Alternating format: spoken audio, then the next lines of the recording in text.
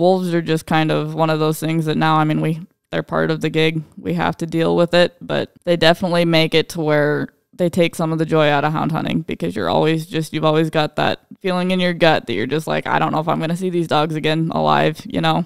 Because, I mean, you could turn them loose and you get there and the wolves beat you there, but it's one of those things that during cat season, we do our best to control for it because we can kind of keep track of tracks and paying attention to where they're at. But during bear season, it's always a gamble unless you've ran in that area before.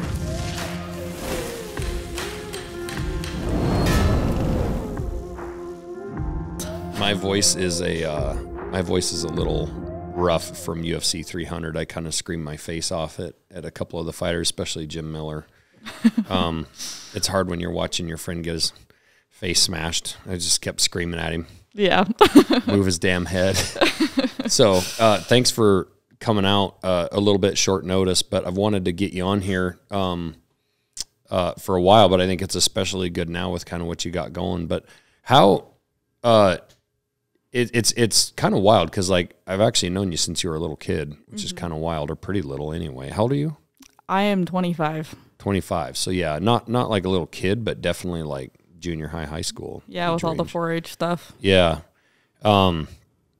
Which is wild because remember when you were like the old kid in 4-H and my girls were like the little girls, and yep.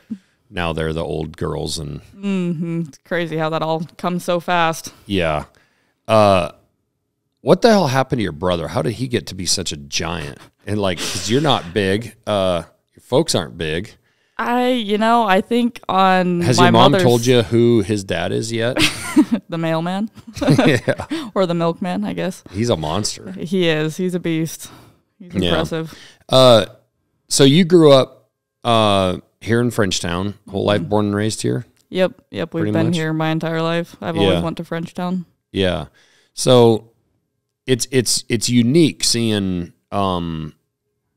and I would say it's not as unique necessarily anymore. Like there's definitely a lot more women getting into the hunting space in the last 10 years than 25, 30 years ago, 40 years ago. But I think you're definitely more unique than most of the women that do this in the fact that like how involved in it you are, and also in the way you do it. I mean, how much you run mountain lions with hounds and bears with hounds and really by yourself and with other people. But I've always found it really cool. Like I'd be talking to your dad, and of course your dad loves to brag about you all the time. Yep, he's terrible about that. No, he's awesome. But when did you start running like cats? Or I mean, we really couldn't run bears in Montana. We could over in Idaho, but like when did you start running animals with dogs? Was it as a little girl? So my dad's got pictures of me when I was like a toddler that he had me out a couple times. Like the first experience I really remember where I really first got like hardcore into it is the first lion I ever killed. We ended up on a crazy chase and I was 7th grade, I think. And it was like an 8-mile hike and terrible, terrible snow. And we got out, it was like 1 a.m. and it was just like, oh my gosh, that was the most hardcore, crazy thing ever. But at the same time, it was just so rewarding at the end of it. And after that, I mean, I was pretty much hooked and I started hunting with him a lot more. And then as soon as he started to kind of get out of it and I got to about a senior in high school, I started hunting a lot more by myself and kind of started raising and training my own dogs. And I've just been crazy about it ever since. So yeah. What's that, with raising that many hounds, like how many hounds, at a time do you guys have? So I have 11 right now. I've got one that I'm training for someone else that he's just kind of paying me to keep her and run her. And then I've got another one that I'm selling. So I'll be down to 9 here shortly. My boyfriend, Aaron, has 10. He just got 2 more puppies. So we're going to be at 20 dogs, basically. My gosh. Yeah, it's kind of chaos right now. What's a feed bill? For me, it's like around $500 a month. Really? So for us combined, it's going to be a little more than that. Yeah, no doubt. Do your neighbors hate you? We're pretty much in the middle of nowhere, so I've never had any complaints. I know where he's at. He gets more complaints than we do. Yeah, so he's got to keep his a little more under wraps than I do with mine. I had never actually hunted myself over hounds. I've always had friends that have hounds, and when I went to Canada last year, bear hunting in northern BC. That guy had hounds, and I didn't really initially. I wanted to do a spot and stalk, but then we took the hounds out and we did a chase, and we did it where they didn't want to just release on like the first time that a hound struck on on a scent, because you don't know what you're releasing on. It could be a small bear and could waste the whole entire day. So he really wanted to get a visual, and we did. We were up in this logging road in the middle of freaking nowhere, and this bear jumped out, took off running, and with it running away, you could definitely tell it was worth chasing. It's still hard to tell exactly, but it looked like a big bear. And to get to watch those dogs chase that bear, it was, I learned a lot. Like, one, it was absolutely incredible to watch them work together and how they did that. And then, we kind of dropped down and around, we hiked in, and this bear was up a tree. What I didn't realize with bears, and explain this a little bit more, but like mountain lions tend, if I'm right, they tend to tree a little quicker and go up a tree, where a bear will literally just kind of walk along, and the dogs will be all around it barking at it, and that bear won't even really give a shit about it. Yep. Because I think a lot of people think that these bears are, there's a lot of controversy around like, oh, you're harassing them or you're hurting them, or even with the mountain lions and stuff. But I was actually amazed at how calm those bears were. Like, it just wasn't really a big deal. And like that guy said, it can actually be a real pain in the ass, because that bear can just walk. Yep. He can ignore the dogs and walk, and now you have to go get your dogs, and they can cover some ground. Oh, yeah. Yeah, so the bears and lions are used to it. If you think about it, we've got wolves everywhere anymore, and those wolves will do the same thing. They'll run lions and bears off of their kills, and they'll actually kill bears if they can, and lions, but for the most part, like the lions, they get ran off their kills all the time, so those lions are used to climbing in a tree and sitting and waiting for them to be done and leave them alone, and that's what we do. I mean, for the most part, we don't harvest a bunch of lions or anything. We just get them in a tree, take pictures, tell the dogs good job, and then pull them off and leave. And the lions do, like you were saying, sometimes you'll have a lion that'll give the dogs a little bit of a run, but for the most part, they're kind of like a quarter horse versus a thoroughbred, is how my dad always like kind of compared it. Is those bears, they got a lot more stamina. So if they decide to run from the dogs, they'll run and run and run and run and run. And eventually, sometimes they'll get tired out and they'll finally decide to climb a tree, or something will happen to where you kind of get them cut off or something, just kind of changes their mind. But those cats, they'll like max, I think usually is like 100, 200 yards where they'll actually run from the dog once the dogs are jumped. Really? So it's like they just go up a tree. Yeah, they don't typically run much. So most of like a lion race is going to be just that cold trail. Dogs are just following that scent where that like cat had walked. And then a bear race is almost always going to be mostly the dogs have it jumped and they're actually following that bear and pursuing that bear that whole time. Yeah. We've got, sometimes you'll have them, like you're saying, they'll walk with the dogs and they'll just they don't care so much. They're just like, whatever, like I'm just going to keep walking. I'm going to keep doing my thing. And you'll have dogs. And the biggest thing for us that we found is having a dog that'll kind of get in front of that bear and more or less get in its face. And that kind of will persuade that bear to be like, okay, I do have to kind of care that you guys are here and I have to make a decision on whether or not I'm going to sit or try to keep running from you or if I'm going to climb a tree. And if you have dogs that just kind of follow that bear, those bears just don't care. Those bigger bears are nasty and will just kind of whatever, like we'll just keep going and we're going to go all the way over this mountain and over to the reservation or wherever I feel like, Yeah. You hit on one thing about actually harvesting these animals. That's the other thing I think when people see, a houndsman or houndswoman up in the mountains, they just assume that like anything that they're treeing, they're killing. Yep. And it's funny because I think I know more houndsmen that don't kill anything, like literally anything frankly for years. Yep. It's literally just a sport with their dogs. Like they just like to go watch their dogs work. Yep. And some of these people that run bears and lions feel like if they kill them, then it's just gonna be less for them to run. So they just like to run them. Exactly. And then it feels like most people will just run stuff until they really do get a true huge cat in a tree or something like that, where they'll decide to harvest one. But at that point, that cat's probably pretty old.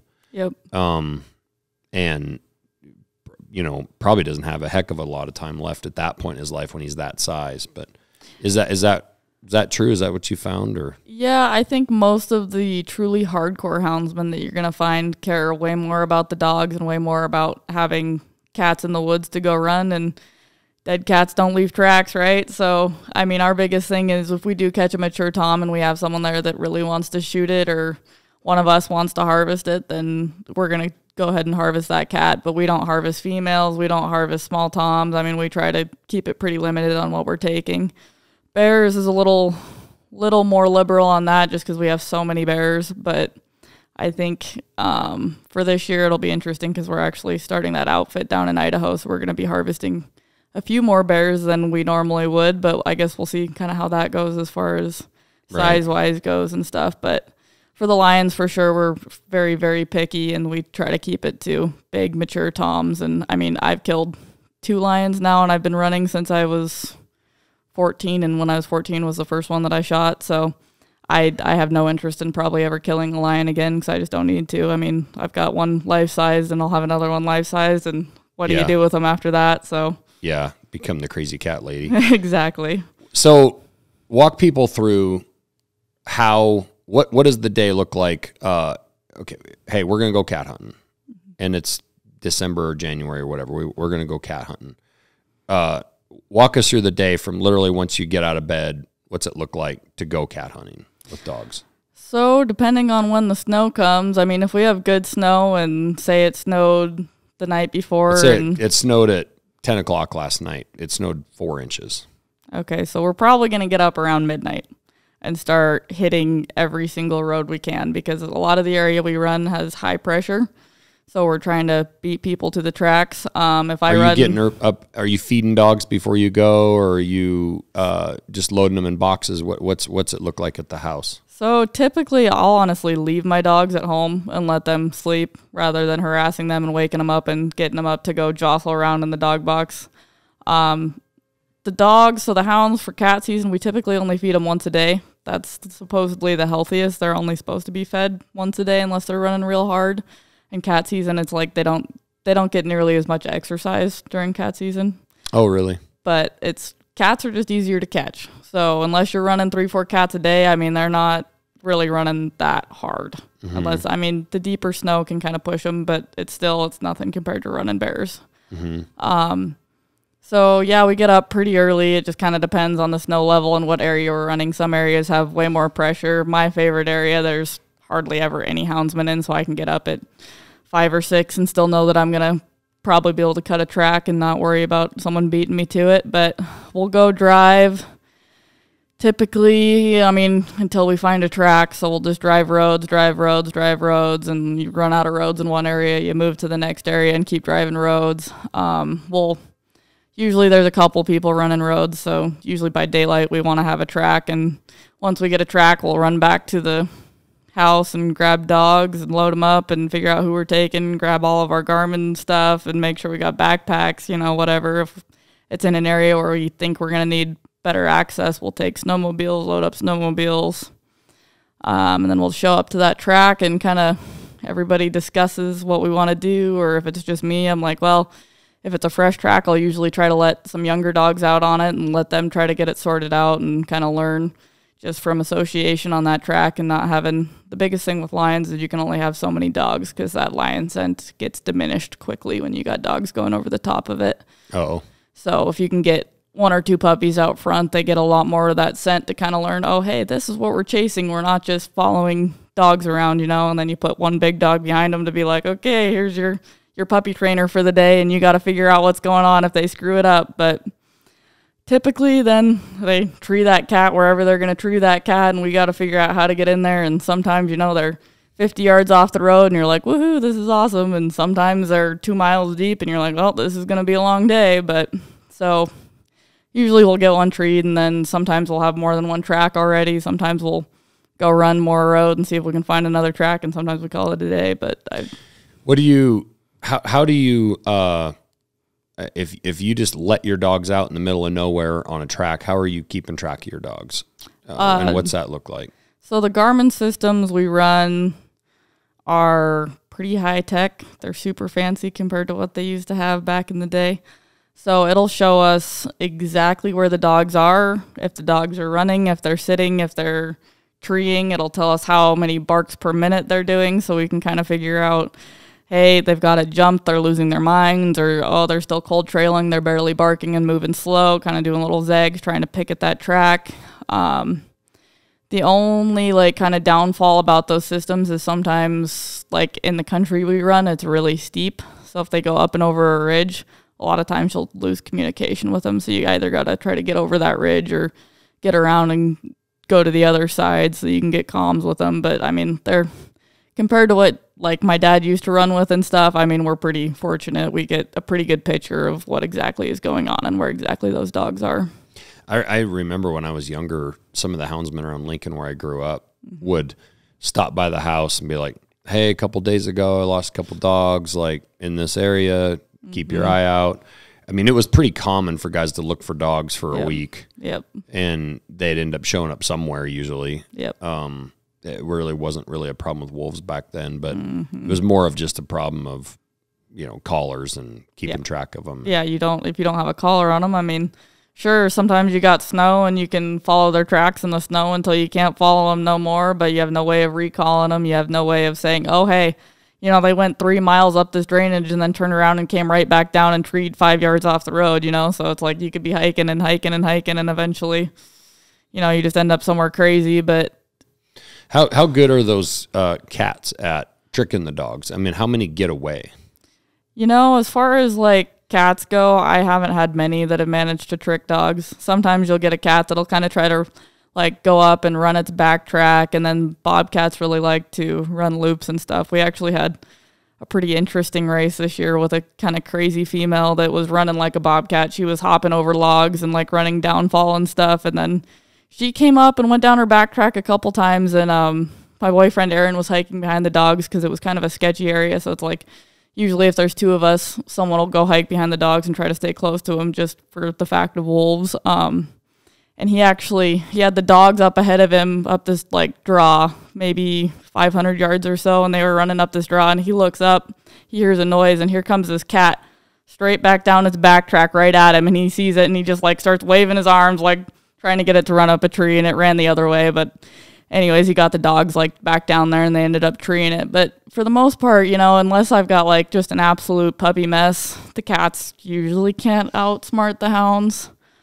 The bears, I wouldn't even say the bears outsmart the hounds. They'll just outrun the hounds on occasion if they're just going into an absolute terrible nasty downfall. Yeah. Whereas like, and a lot of times it's not even that they're outrunning the dogs, it's that they're headed to an area that we're a little worried about with wolves, and we have to pull the dogs off. So once you've released those dogs, I mean, how do you pull a dog off? I mean, they're a quarter mile away from you, half mile away from you. Barking and running and whatever. Like, how's that work? So the Garmin systems also have a training system. So all of our puppies, we kind of train to associate, we call it a tone, so it'll just beep them. It'll make a beeping noise. And we train them that when they hear that noise, they need to come find us. So basically, I mean, like, we kind of train them by, you know, they hear that noise, they don't listen, we shock them. So then they hear that noise and they associate it with being shocked. Right. So most, I was going to say, because if you had a puppy on a track, you wouldn't want to really shock them necessarily to make them like not want to go the next time. Like they smell that smell, like, well, I don't want to go chase that. I'm going to get shocked. Yeah. So usually the way we kind of get puppies trained is we'll take them out a lot, and they'll get the opportunity to go chase deer and some trash. So we'll do some trash breaking and some tone training at the same time. So they'll learn that, hey, that tone means I need to turn around and get my butt back. So what that means is you're actually putting them kind of on a deer track on purpose, but then you're shocking them. Yeah, so we'll kind of... Because you don't want them, just for people that are listening to this, like, you don't want them chasing deer and elk and... Yep, all the off game, as we call it, or trash. Yeah. So anything that's not a bear, lion, or bobcat, they are not allowed to chase, so they'll kind of learn that through... We'll take them out roading, take them out hiking, all that stuff, just kind of getting them exposure to all those scents that we want them to not be pursuing with a couple big dogs, so we kind of know what's going on. But yeah, so they'll hear that tone, and depending on how far away they are, sometimes they're within earshot and we can holler at them and they'll come straight to us, and other times if they're not in earshot, they'll just take their backtrack and they'll follow themselves all the way back out to where we turn loose. Oh, really? Mm-hmm. They're pretty smart. Yeah, that is smart. The being wise thing is amazing because I got to witness it in Canada. But like with puppies, how old can they be before you first put them on a track? Honestly, as soon as they want to go, I let them go. I'll try to get like anywhere from 4 to 5 months. I start trying to take them out with me so they get exposure to the big dogs. We'll hike them into trees. If I got a Garmin collar that I can fit around their neck that'll stay on, I'll let them go out. And if they want to chase the big dogs and try to go, I'll let them go. Like, it's the biggest thing is sometimes you end up having to hike in and get them, and it is what it is. They get tired and just sit down and give up? Yeah, or they'll get way behind and they're like, I don't know where everybody went. I don't know what to do. I'm just going to sit here, and you go get them. But that's the best way I've found for them to kind of get that exposure early to where you get some faster starting dogs that way. I know there's some guys that don't like to start dogs until they're a year old or whatever age, and I mean, everybody does it differently. There's a tons of different ways to do it, and I suppose it might be easier to not have to worry about hiking in after little tiny puppies, but I enjoy doing it, and I think that way a lot of times you'll get them going to where they're actually making races and knowing what's going on from 6 to 8 months old. Yeah, interesting. How often I'm kind of asking you all about cats right now. How often do the cats turn on the dogs, and like how often do you have like dog injuries from cats? You know, I have had, one incident where I've had a dog actually get hurt from a cat, and that cat decided he picked a really nasty tree that was just like tiny little fir tree, and he was waving around on top of it, and you could tell he did not like it, and he decided to come out of that tree, and we weren't prepared for that. I wasn't even there. One of my buddies was there, and he had a couple dogs there, was it, and that cat tripped up when he was coming out, and he kind of fell, and one of my lead dogs was ready for that, and he pile drove that cat, and I mean, that cat like opened him up a little bit, nothing terrible, but the other dogs kind of ran into the mix and managed to break them all free, and the cat ran off and picked another tree. But I have never had an experience with a cat deciding not to tree. Mm-hmm. We've had them pick like leaning trees where the dogs will try to go up and get smacked on a little bit or anything like that. But I've personally never had an experience where a cat has decided to sit on the ground and turn around and try to get dogs. I know there's a couple guys over in Bozeman that have had an issue with that. And then I think there's guys everywhere that occasionally have an issue. It's just not very common. And in our area, I've just never seen it personally. Right. Interesting. Yeah. It's wild to see those dogs, like literally climb these trees. I mean, some of these dogs will, chew at the bark on the bottom of the tree, that rip off branches. I mean, the drive for those dogs, and that's the thing. I mean, it doesn't matter what animal it is, the instincts that they have, whether it's a bird dog. Mm-hmm. You know, last fall I watched my Labrador as a pretty young dog on her first bird hunt, just work herself to death. Oh yeah, you know, going after birds, to where I had to call it at the end. I was like, hey, she's going to be hurting, you know.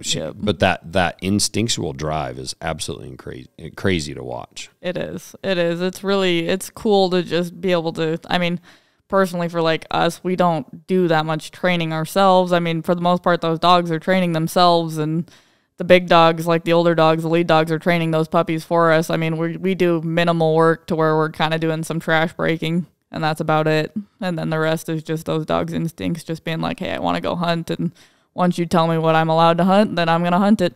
Right. You know, it's interesting. There's obviously a lot of people that don't understand and don't like the hound hunting and whatnot. But there's another facet of this that I got to experience in Canada. I shot a bear with my bow and didn't make a great shot, hit a little far forward, kind of front of the shoulder. Didn't really know it at the time because we had a heck of a blood trail originally. Thought it was going to be good to go, and then, tracking this bear, and then pretty soon the thing's heading uphill, which is a bad sign. Yep. And then the blood starts drying up, and now it's a drop here and there. And we got back to this login road, and it was almost dark, and the the guide was like, well, we could maybe bring the dogs back in the morning. And, I felt bad and I really wanted to find this bear, and so we go back to camp. So that's probably, 7 o'clock, 8 o'clock at night, 9 o'clock at night. Go back to camp. So that scent sits all night long. We woke up and it was actually a little bit rainy at our cabin, but we were probably 30 miles from where that bear was. So it wasn't like it was a pouring rain everywhere. So we're like, and the guide's like, I don't really know, like probably won't be able to pick up the scent. And I'm like, well, I want to try. Yeah. So we loaded up a bunch of dogs. We hadn't used dogs. I mean, that was spot and stock. Took the dogs up there, and he had this old hound that had cancer. Big mass hanging off of his back end. And he had said, well, this is going to be his last season. Yeah. But he took out a kind of young dog. I wouldn't call it a trainer dog, but like pretty young. Took that dog out and took that old dog out and, put him on that scent, and you could see him pick it up, but they didn't just go blazing off. Like they followed it, and that young dog was gone for probably 5 minutes and came back. And then we got that young dog kind of back on it, center again. And every now and then you could hear that old dog up in the timber. Every now and then you just hear, "Brr," and then nothing, right? And he was same thing, watching his collars. Yep. Dog was moving slow. Every now and then he'd let out a little howl and or bark. And I mean, this went on for at least 30 minutes. And he's like, yeah, I don't think it's going to work. But that old dog was continuing to move real slow, just continuing to move.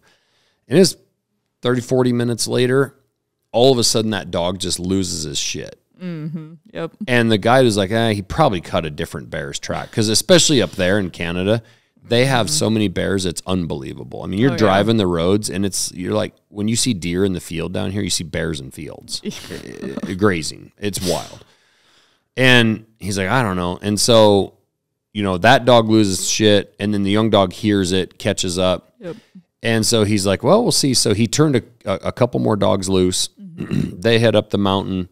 They join up, and they're chasing this bear, and this bear's heading up towards these cliffs, and then all of a sudden it starts coming down, and this bear comes down the hill like hauling ass coming down this hill. The dogs are following, so we run up this logging road and park, and right when we get to where we're going to intersect him, he didn't want to run the dogs over. Yep. I mean, right when we got there, we had missed the bear, but the dogs come bailing off the hill and over into the bottom. And so he let 2 more dogs go into that bottom, and they run a big circle, and that bear's coming straight back towards where we're standing. And I think that bear might have heard or smelled us or whatever. And he got to within less than 100 yards and went up a tree, walked down there, and it was my bear. And it was probably, I'd say almost 10 more minutes. The old dog showed up. Yep. Because he couldn't keep up with the young dogs. But it was unbelievable that old dog, he was patient. He just stayed with it. You could tell several times he had lost it because he'd start wandering around back and forth and whatnot. And he'd make a big circle and then he'd pick it up. And later on, you look at the track, it all made sense. But you could see these areas that he would make losses. Yeah, would lose it and find it to pick it back up. Yeah, and that bear probably slept there all night where he found it. Oh yeah, kicked jumped it up out of its bed. Yep. But I was blown away to see how that old dog was so wise. Yep. Do you guys have similar experiences with your old dogs compared to your young ones? And yeah, so I mean, the oldest dog I have right now is 4.5. So so not real old. We both got pretty young packs. He's got one, I think, that's about the same age. That's around 4.5 as his oldest dog too. But so my oldest dog is kind of, he's not that old, but I think once they hit a certain age, they kind of start to mature and like they slow down and they use their brain a little more. They don't have that like crazy puppy excitement over everything. But my oldest like lead dog, Crash, he does kind of the same thing. We actually caught a bear last night off of a rig, and the dogs blew up like it was a super hot rig, and the wind was kind of swirling, so we let him down. And I mean, they screwed around for a while. It was like, okay, I don't know what we just rigged. And then he finally decided to go up, and he kind of made this loop out, like in a totally different direction than the wind was blowing. And I was like, okay, well, that doesn't make a ton of sense. But then all of a sudden I'm kind of watching him on this hillside, and he just puts his nose to the ground and his tail just starts wagging like crazy. And I'm like, oh, he's about to bark. He's got some sort of cold scent he likes. And sure enough, he starts kind of sounding off a little bit and just like walking this track. And I'm like, I don't know how we rigged that. Like, it doesn't make any sense. Like, they rigged like there was a bear right on the hillside, right? And Aaron gets a couple more dogs up there, and he's got his older dog up there, and then one of his younger dogs that's going to be a really nice dog. And they're kind of going. And then all of a sudden, his younger dog kind of picks her head up and kind of jets down off the other side of this little ridge that we've got. And he's like, what is she doing? Like, he almost went to call her back, and she kind of ignored him. And all of a sudden, she just blows up. And this bear was just on the other side of this little finger ridge. And like, the best we could figure out was that we had a strong draft of wind that just pulled that bear scent up and over that hill, and they lost it after that because the wind was kind of swirling. Yeah. And I mean, I think if we would have drove a little further, we might have rigged it again. Not positive, but probably. But like, that older dog just was like patient enough. He's like, okay, I'm going to go find some sort of scent, and I'm going to work it even if it sucks, and they just have that like capability to more or less slow down and kind of figure it out and use their brains a little more. Right. So we talked about cat hunting.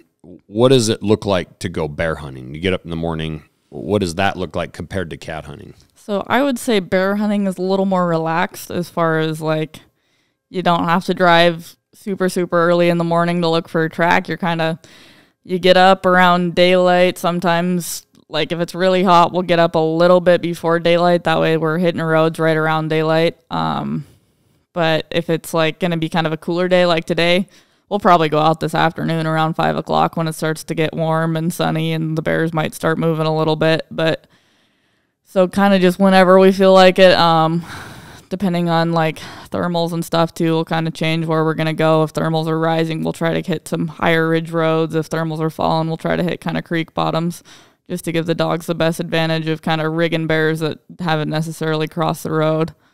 But we'll just go. We've got a couple rig dogs we'll throw up on top of the box, so they have like a little more advantage to kind of smell, and then all the other dogs will be down in the box. They can still get their heads out, so they'll rig if it's a good one. But then we'll just drive around and kind of wait and kind of gauge dogs. We got dogs that'll, like that crash dog, he's real sensitive, so he'll bark a couple times, and sometimes it's like, okay, I think he's just getting a little pocket of scent that he wants to run. And then like you'll get the box rockers where it's like, okay, everybody's losing their minds. That bear just crossed the road or it's right there. And then you kind of go, depending on how good the rig is, we'll either just turn rig dogs down to kind of line it out, because those are usually our older dogs, or we'll just dump everybody out and let it be mass chaos. Yeah. With about 15 hounds.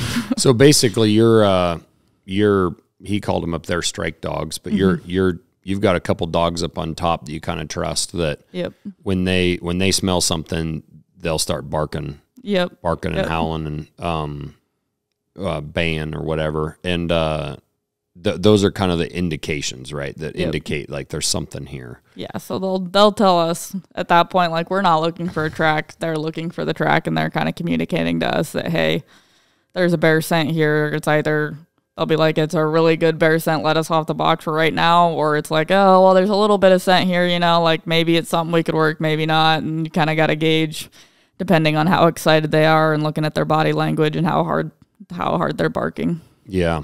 So that I found that amazing, because when we were driving to Canada, and again, the amount of bears up there, I mean, those dogs would strike sometimes 3 or 4 times per mile. Yeah. What's amazing is if some trail runner just decided up there, I'm going to go run 20 miles today, and ran one of those roads. Mm-hmm. They'd run those roads, and 99% of the time, they're not going to see a bear. Yep. But if you took a dog on the same route, that dog might strike 5, 6, 10 times. Yep. But at least 3 or 4 times, 5 times, which means there's a bear scent fresh enough that those dogs strike on. Now, the other thing that's crazy to me is we'd be driving along at 40, 50 miles an hour, and those dogs would strike. Yep. And you think about the sensitivity of a hound's nose to, we as humans are sitting there, our windows are open, we're smelling all the same thing, and you smell absolutely nothing. The sensitivity of their noses is incredible. It is. With a dog, and same thing there, they would have dogs, a couple dogs, you say, strike kind of at their own shadow. But they could also tell by especially that old dog with cancer, he would let out a couple small barks and then be done. But then he'd let out, like when he let out big ones and was really getting after it, I mean, jerking at the chain and like freaking out, like that was fresh. How old are those older scents that they're kind of barely striking on? Honestly, a lot of it just depends on like the conditions. Thermals and so sometimes like if it's really wet, like, and if it's been, they love scent when it's wet, because those bears just stink so much more. So we can get away with running a little bit older tracks. When it's really hot and dry, it's like that bear scent has to be pretty fresh for them to smell it and get excited about it. It really just depends kind of on conditions for the day. And with bears, how often have you had like your dogs get tangled up with the bears and get banged up? I haven't had much issue with it. I've had where a lot of my young dogs, they'll come back, they'll have like little nicks on their tail, on their hind end, like they'll get smacked turning around and trying to get out of there after they got too close. But for the most part, I haven't had anything bad. I had one young dog the first year that kind of that bear came over the top of him and kind of grabbed him over the top of his spine. But I think I had enough dogs there that they all piled in, so she let him go right away. So he had like a couple punctures and that was it. But I haven't personally had too much of an issue. Now, they were talking up there that you'll get a lot of bears where they're bayed up, they're not treed. And so, and same thing like you said, you start looking at those collars and you might have to just put yourself on the trail, like in the direction the bear's walking, and basically try to have that bear walk right into you. Yep, you're trying to cut it off to where you're kind of either turning it back to where a better spot, or you're trying to get it kind of like motivated to be like, okay, I got to do something other than just walk, or you're trying to get a shot at it. It just kind of depends on what your goal is. But have you had some sketchy situations with bears? I've walked in on a couple bayed bears that it's like get a little uncomfortable, but I haven't like had too much of an issue where it's like, oh man, like I've never been almost ran over by a bear personally. I've seen people almost ran over by bears before, because sometimes like you'll try to get in front of it and cut it off, just you, and that bear will look right through you half the time. He doesn't care. He's trying to get away from the dogs. He's like, whatever, I'm going. This guy up there, he's a couple times been flat run over by bears. I think once or twice he's been bitten just a little bit or scratched up just a little bit, but not that the bear is like really sitting there trying to eat him. It's just more he's trying to get away, and you're in the wrong way. He's moving away from the dogs, and the dogs are the bigger threat than you are. So if he's got to go over the top of you, sometimes he will. Right. Yeah. What's your favorite? Is it bear hunting or mountain lion hunting that's your favorite? Oh, that's a trick question. I would say they're pretty apples to oranges as far as kind of the style of running. And I mean, to me, it's two like different sports almost. I don't know that I could pick a favorite. If during springtime, my favorite is bear hunting. During winter, my favorite is cat hunting. So right now I'd say my favorite's bear hunting because we're bear hunting right now, but I do love cat hunting too. So it just kind of, I don't really have an answer for that one. Yeah. The thing that seems like every time I talk to your dad, like in the last couple of years, like, oh, Adaline treed a lion last night. Oh, she treed 2 today. And it's like, how often are you going out? Almost every day. Really? Like during lion season, if the conditions are halfway decent, we're out. If we've got any snow on the ground, to go look for tracks. Just because you like it, not to kill one or whatever, just because you like it. Nope, I didn't even buy a tag this year. I had zero intention of harvesting a lion this year. I just am always trying to get the dogs out. I'm always trying to get puppies more experience. I'm always trying to get more training in, and I just really, really love being behind those dogs and seeing how much they love it, and that's why I do it, I guess. Really? Yeah. It's what's the worst, like most miserable chase you've ever been on? There's got to be a chase or two where it's just been like absolute hell? And usually probably involves deep snow, steep mountains, and downfall. Yep. So probably the worst hunt that I can think of that just sticks out in my mind was that first lion that I killed with my dad.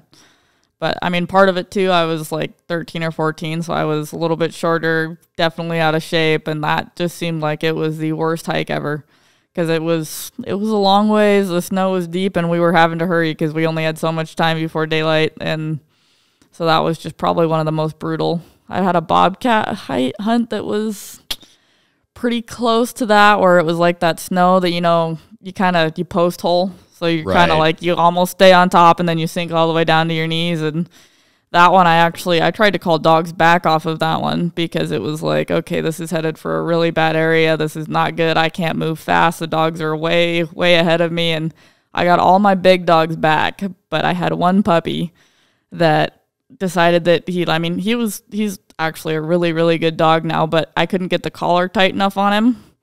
So he didn't know what tone meant yet. And normally, like, the puppies that are 6-7 months, they'll turn around when all the big dogs turn around. And he was like, nope, I'm going. And he just kept going. And he finally treed that bobcat, and which is good. It was awesome. It turned into an awesome day, but man, it was like, oh my gosh, this is absolutely brutal. And I finally got there. I think I got to that bobcat tree like right at dark. So I ended up harvesting that bobcat because it was by yourself. Yeah.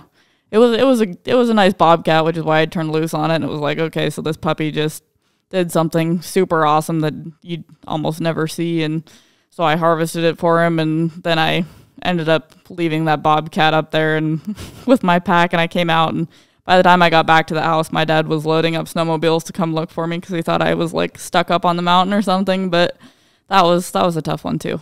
Really? Yeah. When was that? That was 2 years ago. Because you killed a hell of a bobcat. Was it last year or was that the one 2 years ago? You killed a monster. It was bobcat. 2 years ago. That was a big bobcat. Maybe it was last year. It was the same year. I can't keep track anymore, apparently. Yeah. I guess so. It wasn't this last season, but the season before is what it would have been. Let's talk about wolves. Like, what do wolves mean to hound hunters? Honestly, they take a lot of the fun out of it because the wolves just are so aggressive anymore. Like, we've got this issue where we've got these packs of 8 to 10 wolves, 8 to 12 wolves. There's a pack in one of the areas that we run that's like almost 15 wolves. Like, it's just crazy. And that pack is known for killing dogs. They kill dogs every season. They kill dogs in the bear season. They kill dogs in the cat season. And it's like, they're hard to keep track of. We kind of know where we think they like to den at. So during bear season, it's like we avoid that drainage altogether because usually they'll kind of stay in that general area during bear season. During cat season, they killed someone's dogs this year. They had killed 5 out of 12 dogs during the first bear season. But basically, wolves are just kind of one of those things that now, they're part of the gig. We have to deal with it, but they definitely make it to where they take some of the joy out of hound hunting because you've always got that feeling in your gut that you're just like, I don't know if I'm going to see these dogs again alive, Because, you could turn them loose and you get there and the wolves beat you there, but it's one of those things that during cat season, we do our best to control for it because we can kind of keep track of tracks and paying attention to where they're at. But during bear season, it's always a gamble unless you've ran in that area before because do you communicate with other hound hunters like, hey, we were up, 9 Mile and there was wolves here? Or do you kind of do that back and forth or are you trying to hide your area so then you're not? Because I imagine most of you are driving similar roads. Yeah, I know most of the hound hunters that hunt in and around where we're at. So for the most part, we all know each other and we'll all kind of communicate and just kind of be like, hey, so this pack of 7 was headed this direction, just so you know, like if you're going to run that area, you just need to have a heads up. And we do communicate quite a lot. We do our best. And honestly, the only time that usually we don't know is if we don't have snow. So right. It's like, which is a lot. We have, this year it's been pretty rough because we've had a lot of that intermittent where we get some snow and then it all melts off and then we get snow and it all melts off. And that's made it a lot tougher to kind of keep track of wolves. And those wolves are just killing those dogs because they're territorial. Yep. So during bear season, they're they'll have their den kind of in one drainage, is at least kind of what we figured out. And they'll just kind of hunt that drainage. Sometimes I think they'll leave a little bit in the middle of the night, but they don't, like during the day, they're going to be kind of close. They'll kind of sit up on the ridge above their den. So they're protecting their pups more or less.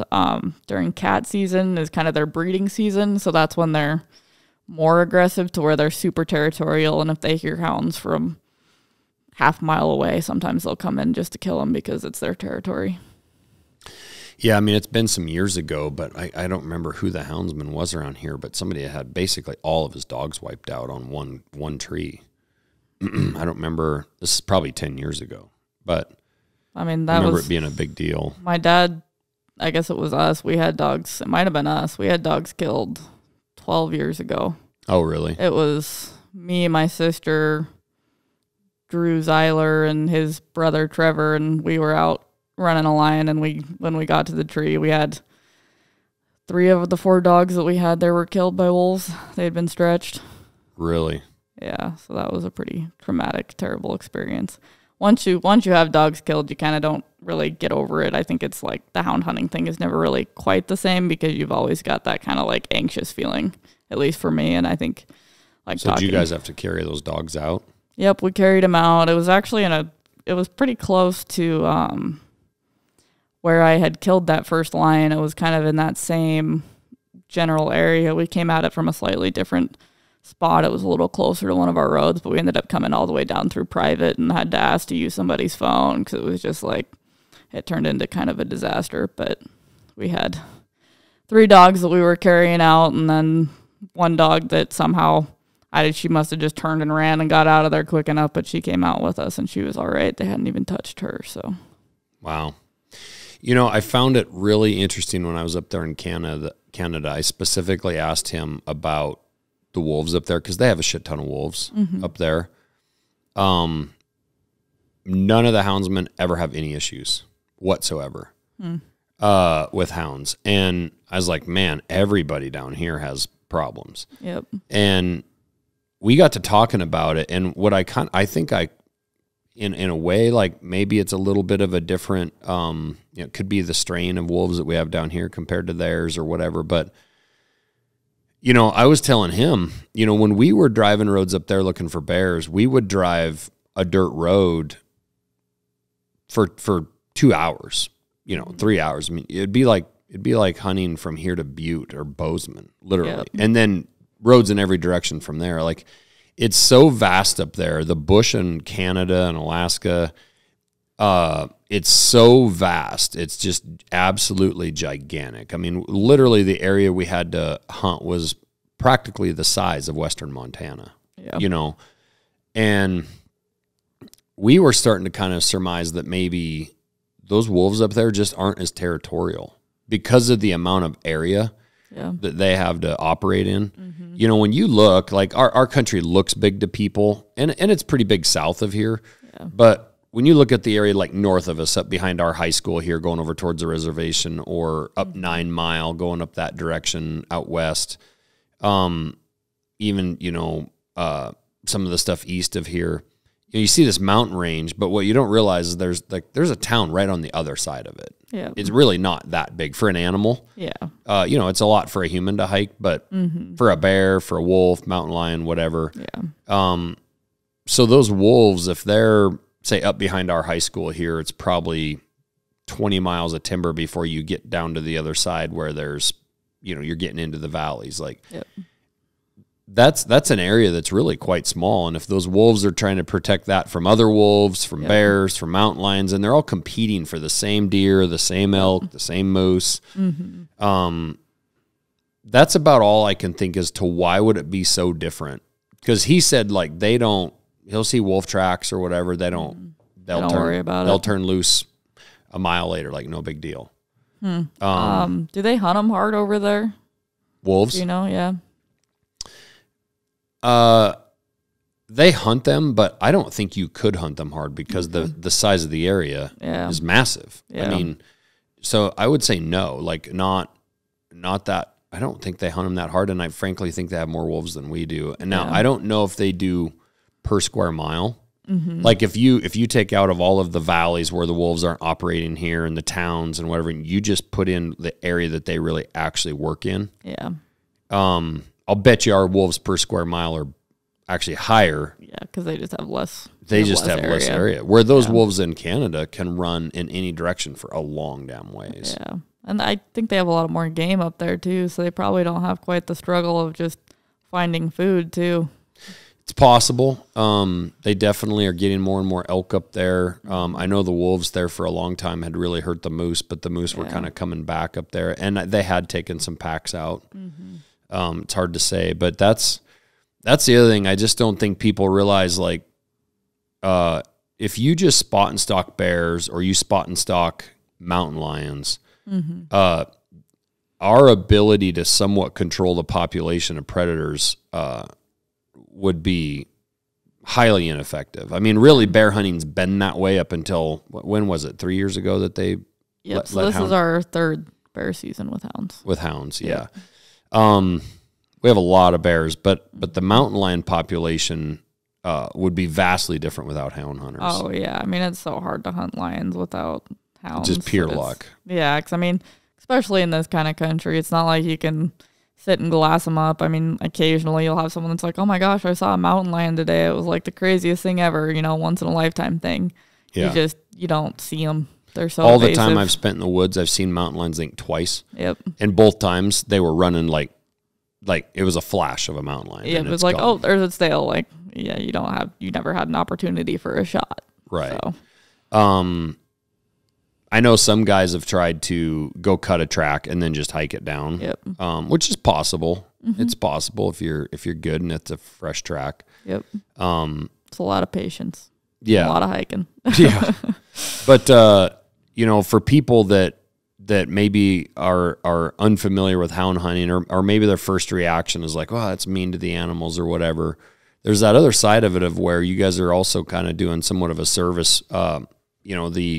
The lions or the bears that you do take, the amount of fawns, and does and whatnot that those animals are taken down every year is staggering. And I don't know how many deer a year a mountain lion eats. Henry, can you Google? I'd be curious to see what they say. Yeah. Like a deer or a bear, how many fawns or elk calves a year? Yeah, I mean, lions will do supposedly about 1 kill a week. If it's like a female with kittens, she's going to have to kill a few more than that. So, yeah. I mean, that's kind of like an average that we've kind of seen and I've heard of, but it's, I'm sure every cat's different, Yeah, if you think about a deer a week, and if there's 40 cats in a certain area at 52, it's a couple hundred. It adds up pretty quick. Yeah, it's crazy. And the other thing that I think people don't always necessarily think about, that I was actually kind of listening to a podcast the other day. So there's this guy named Bart George that was doing a study over in Washington with hounds, and they were kind of seeing basically the interaction that the lions had with people before being ran with hounds and then after being ran and kind of harassed by the hounds. And he was basically they'd collar these lions, and then he would take a speaker and play that speaker and walk straight towards this cat. And they just measured the data on how close that cat let him get before taking off, and then how far that cat would run after it decided to take off. And they did this a couple times, and then after that, they'd go catch it with the hounds, and they'd kind of I don't know if they were shooting them with paintball guns or what they were doing, but they were just basically harassing that cat and making it uncomfortable in the tree. And I think, I'm not entirely sure what they found in the study, but I know that it was I don't know if they've even completed the study yet, but from what they were seeing, after being harassed by those hounds, they didn't want, they wouldn't let people get super close. They'd start to hear human voices and they'd move further away. Right. Versus, so hikers and kids outside, and even just being around homes and. Yeah. We need to do a little more research. This is says they may eat 30 to 50 deer in a year's time or more for female with kittens. Yeah, so you're about right. There's a lot of different information out there, though. Right. Yeah. Well, and it depends on what angle the article's wanting to go at.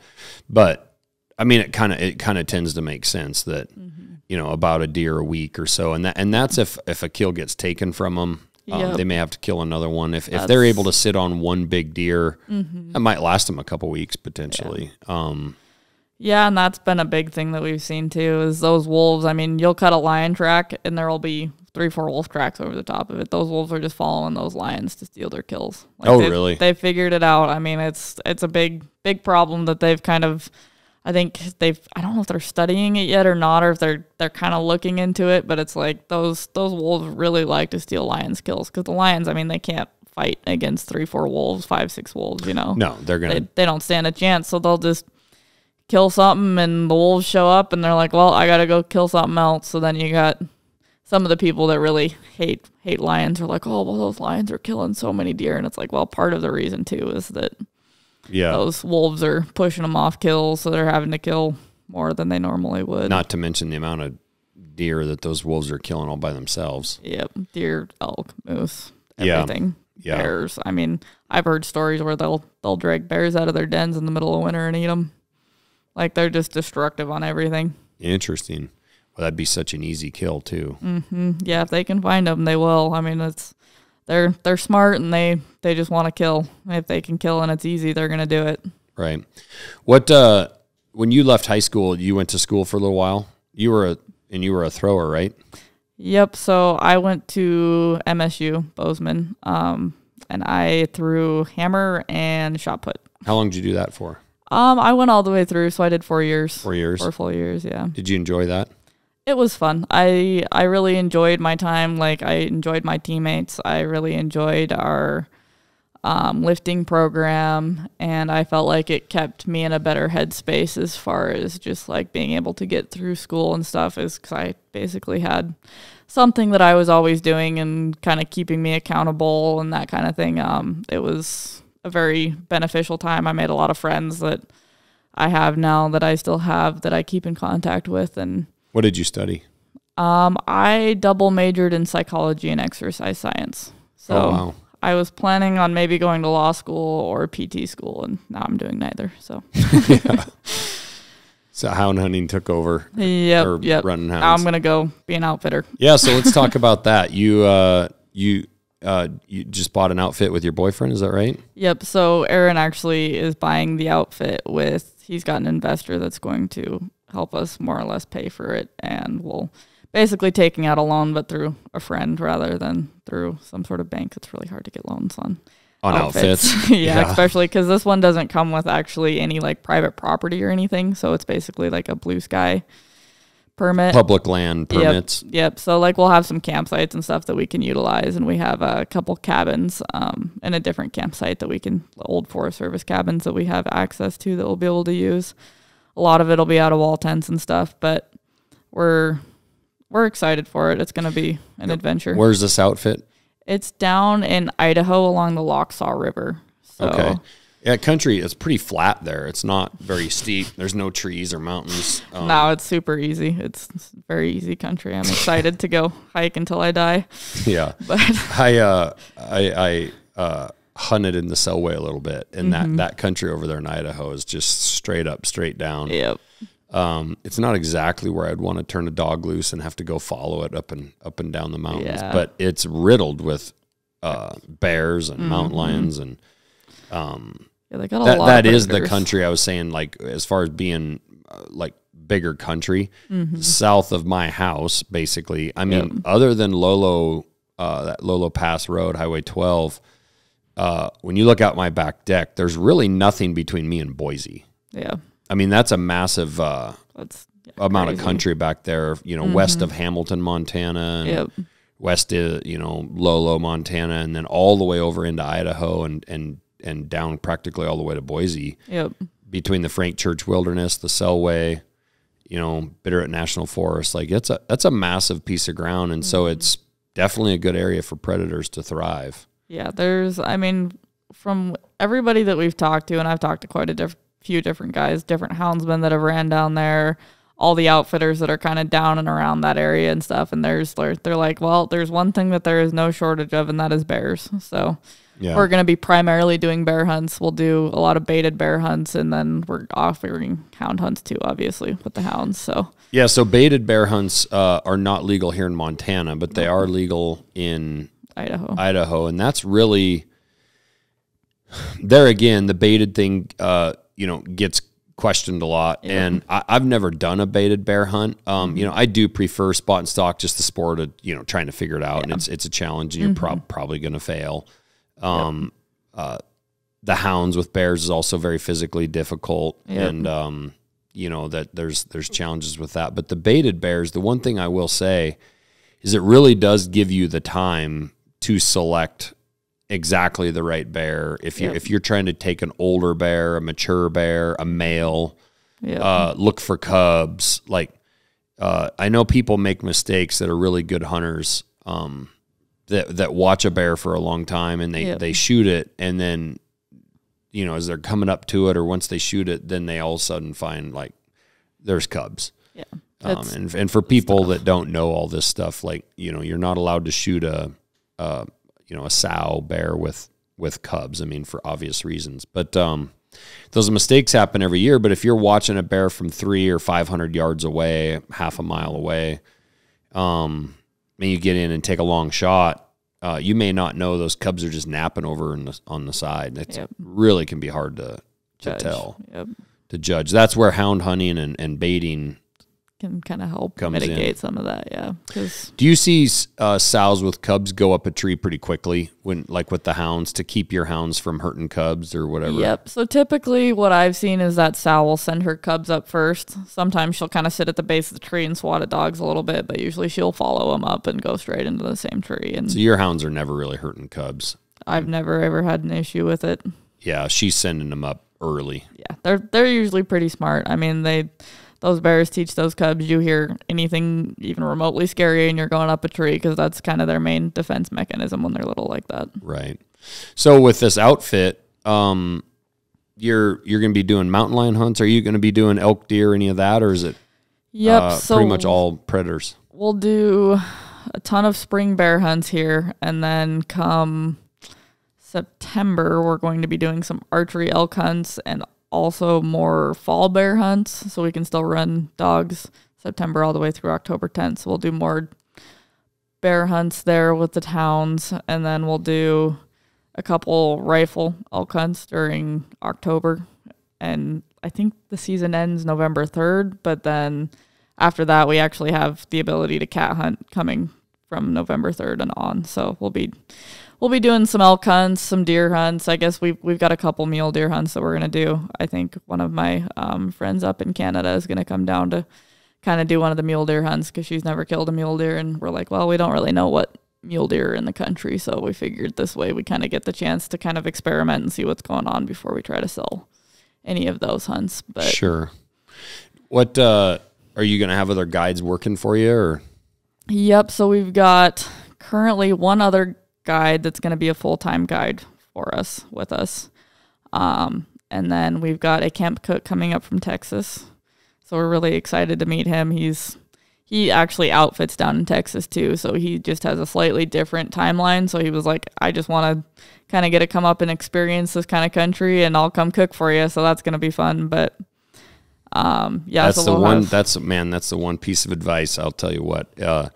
You can't control the bears and the mountain lions and the weather and blah, blah, blah, but you can definitely control camp, and the food. And there's a lot of people that will, that have gone home from camps empty-handed, that will rebook and rebook and rebook just because of the experience, the people, the guides, and the food.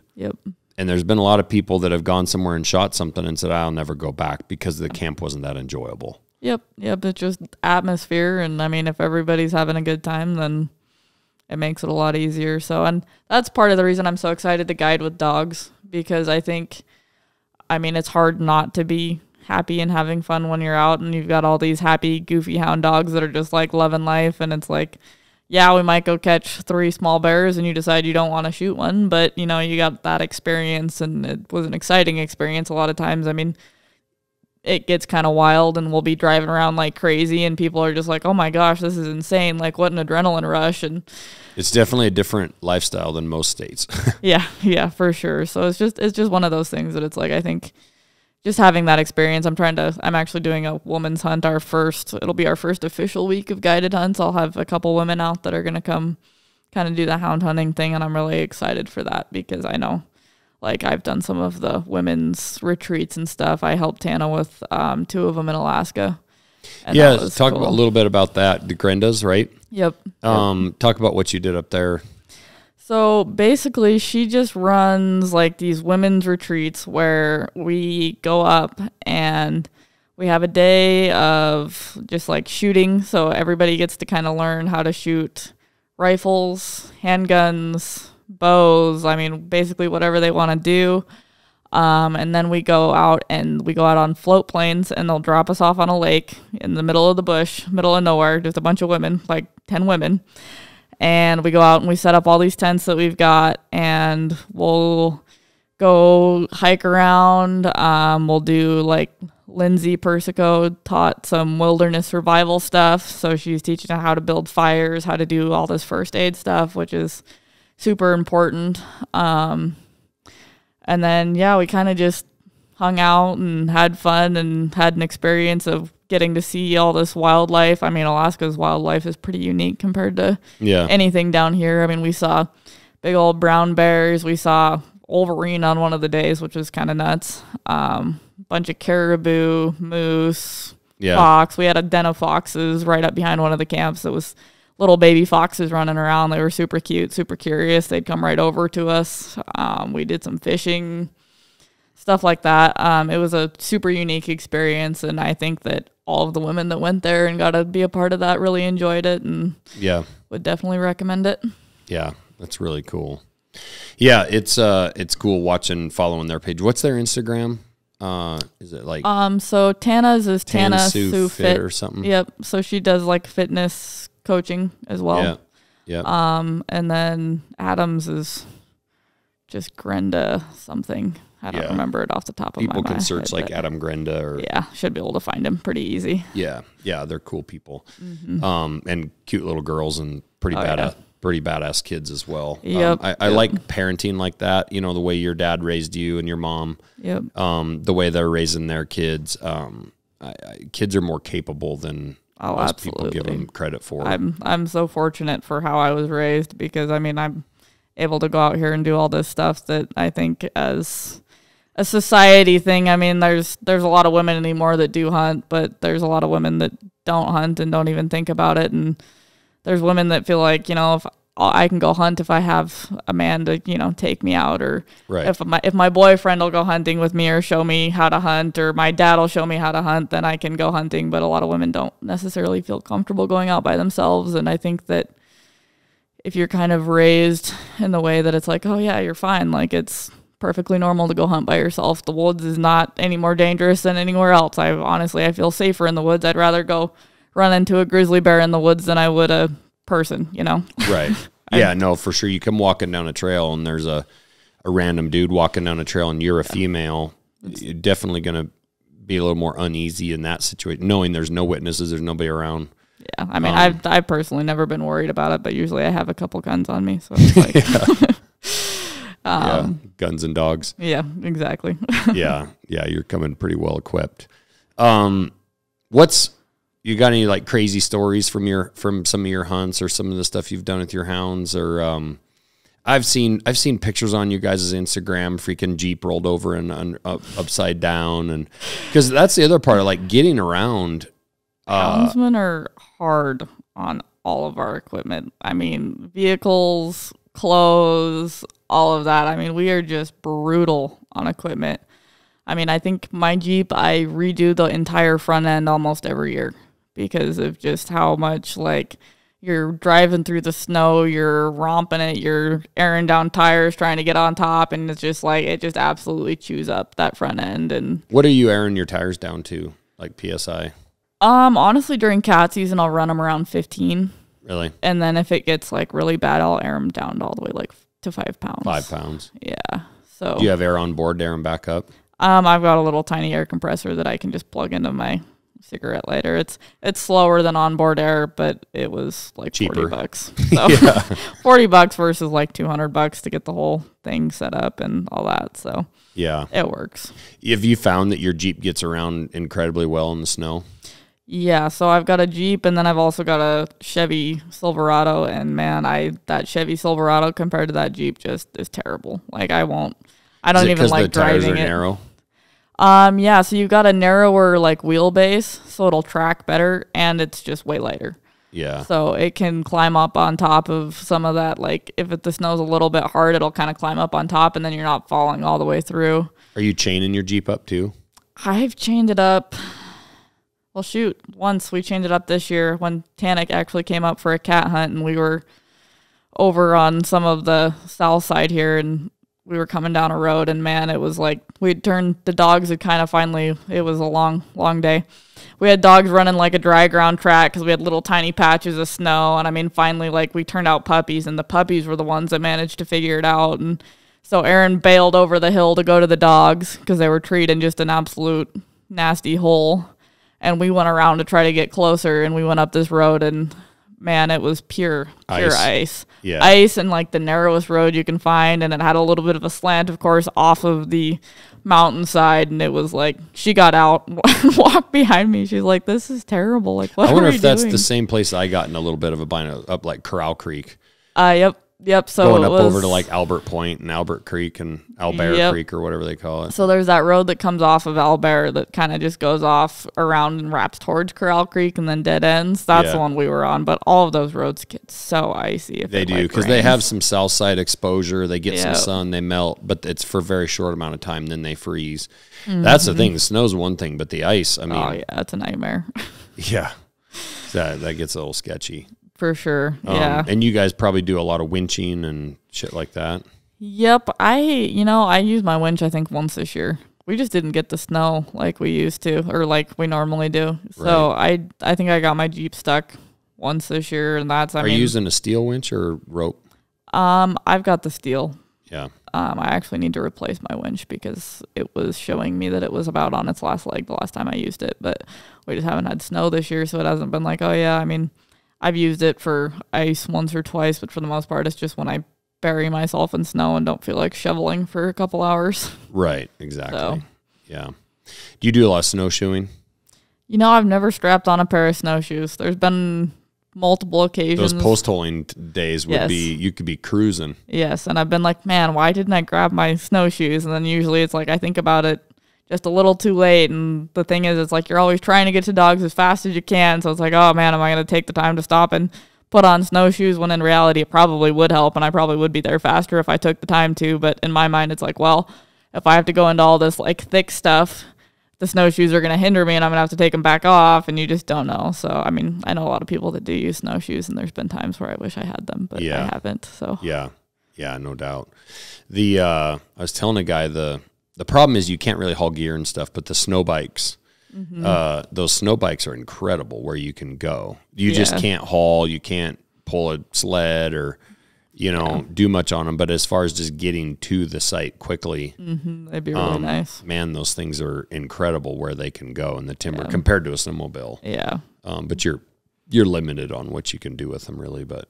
Yeah, I've looked at them. They cost a lot of money, so it's like, well, yeah, they're expensive. I got a snowmobile, and that's kind of what I use when the snow gets deep, and those are nice for as far as access goes. But like you said, you can't just go straight up the side of the mountain unless you're really talented, and I'm not really talented on a snowmobile. So yeah, and when you're guiding, you're going to have to assume that your people that you're taking are, have never even been on one. Yep.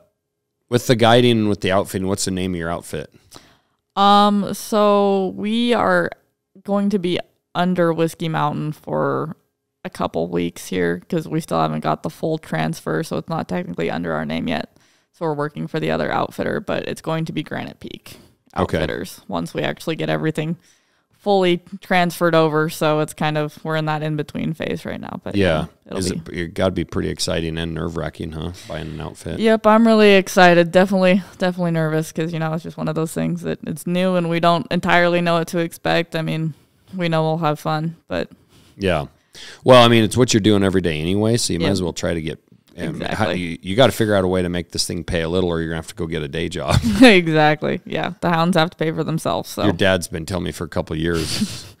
She needs to find herself a damn job, but she cat hunts too much. I know. It's terrible. It's an addiction, and I've been really fortunate for how patient my parents have been with me, because I mean, they should have kicked me out probably a long time ago, but yeah.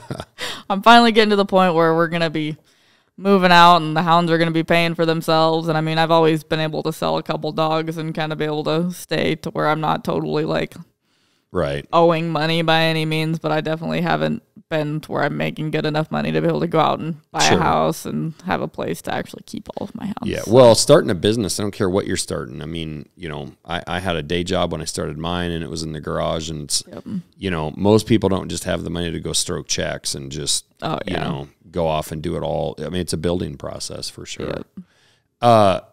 If people are interested in what's a you don't have to answer this if you don't want to, but like, what's a bear or a mountain lion hunt going to cost for somebody to come up and do a hunt? So our bear hunts are $3,500 for a baited bear hunt, and then kind of what we ask is like $4,200 for a hound hunt, just because gas money and dog food and all that stuff obviously costs more. Yeah. But we actually do offer like group discounts and stuff, so we make it more affordable if you're coming with multiple people. Do you guys have a website yet people can book through, or? Not quite. So all of our booking, like I said, we're still going through Whiskey Mountain because we still don't technically own the outfit. We're waiting on Forest Service to finish all the permitting. Okay. More or less, they just reach out to either... Well, they can follow you, right, on Instagram. Would that be the best way for them to, like, DM you? Yep, they can just DM me on there, and then I can kind of go through Anthony still. And once, like, all of our elk hunts, we're running everything. It's just that we still have to be under an outfitter until we have the technical license. So Right. What's your Instagram? Half-ass houndswoman. Yeah, that one's a long story, too. But what's that story? Oh, someone was kind of making fun of me and my hounds, so I kind of just rolled with it as a joke. Yeah, called you a half-ass houndswoman. I called my hounds a half-ass pack of hounds, and I was like, oh, okay, I kind of like that, actually. We'll roll with it. That's awesome. But that's funny. So half-ass houndswoman, get a hold of you there if you guys are interested in hunts. Western Montana. I guess the good thing with the baited bear thing, if you're not in crazy good shape, that's a little easier physically. Yep. If you want to do the cats or the bears, you better be able to at least get your ass up and down a mountain a little bit. Yeah, and I mean we're pretty capable of, like, if we're running hounds, there will be two of us. So one of us will run to the hounds, and then if we've got a client, they can take their time and make it there when they make it there. There's no big rush, but and we can kind of we're going to do a lot of combos too, where it's like, okay, we went out with the hounds and I'm exhausted and don't think I can go for another hike tomorrow. We'll go set you on a bait and kind of do that. The lion hunts are, like you were asking price. I think we're doing a 5-day hunt for $6,000 and then a 7-day hunt for $8,000. So those are a little more expensive, but the lion hunts are just kind of a primo hunt. Right. Sure. There's so much that goes into them, and so much that goes into dogs and training dogs and keeping dogs and all that. So yeah. I mean, that's the thing people don't realize too. I mean, what's it cost to buy a well-bred pup? So puppies, like completely untrained, are going to be anywhere from $500 to $1,500. It depends on the breeder. It depends on that. So my dad's been kind of breeding hounds for a while, and he's pulled a lot of good blood from other people, and so I've just been breeding kind of what he gave to me, more or less. So I haven't bought a pup. The point is, though, is there's a lot of money in whether you are training them and raising them, the time spent. It's actually interesting. You mentioned earlier that during lion season, those dogs are actually resting a lot more, because the rest of the year you're actually running those dogs and training them and probably putting a lot more miles on them than you really are maybe during season. Yeah, during cat season, I would say they don't get a ton of miles. Our average lion race is anywhere from a mile to like 3 miles is a pretty long race. Those cats just don't, I mean, they'll travel, but they're not like gone, you know. Occasionally you'll get a tom or a female, like a female will go up and she'll have dropped her kitten somewhere and she'll have made a kill. So she'll make a great big loop where she picks up her kittens and brings them back to that kill. Oh, interesting. But but like the toms, sometimes those toms will be moving areas, and those races can get long, but also like compared to like a bear race. So those dogs are moving slow. They're picking, they're barking every now and then. They're not exerting a ton of energy on those races. A bear race, almost as soon as we let them go, their heads are in the air and they are barking nonstop and running as hard as they can. Yeah. And those races are, I mean, sometimes you get lucky and they're 500 yards. Sometimes they're 10 miles. Like I had one bear that we ran for 11 hours. It was like the most ridiculous. And I mean, I had one dog that stuck that race the entire time. Really? The rest of the time I was picking up dogs, throwing them in the box, throwing more dogs out, kind of just resting and like basically relay racing it because that bear just kept going. That's amazing. And those dogs were, I mean, they were getting wiped out. They were tired. And it was like, okay, throw them in, get them some water really quick.